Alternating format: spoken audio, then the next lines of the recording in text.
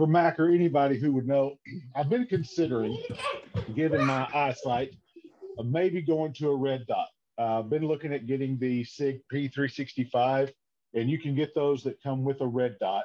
I've never used one on a pistol. I'm wondering if the learning curve is worth the benefit of having it, or just stay with what I know, stay with my iron sights, and leave it be. Any thoughts or advice? Yeah, with failing. So me, I'm in that boat. I can't see the iron sights. It's all a blur. It's all a big blur. But I've learned how to embrace the blur. That's what I call it. Embrace the blur. Embrace the blur. But I do that on the range because not everybody has a red dot. If there was one class I had where everybody had a red dot, guess what I did? Boom, red dot. Because everybody had one in that class. You will be so happy with that red dot. It's not even funny. Yeah.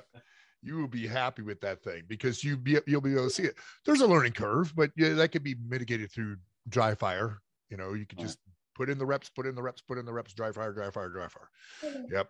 Because it's also a battlefield multiplier when it comes to accuracy. So anything outside of like 15 yards and beyond, it's super, super accurate. It's going to slow you down initially speed wise, like picking that thing up. But yeah, I would say it's the way of the future.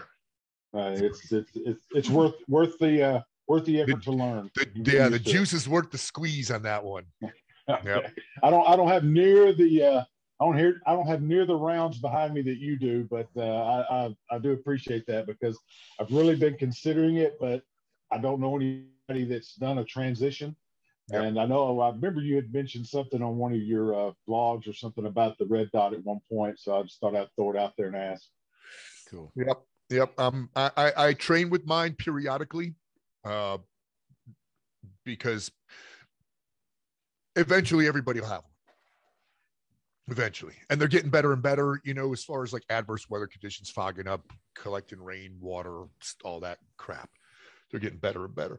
But it's also a good idea to have raised irons so you can use those backup because now you're dealing with a battery. Right. And if you have battery powered optic, you got to have backup irons. Yeah. Non-negotiable.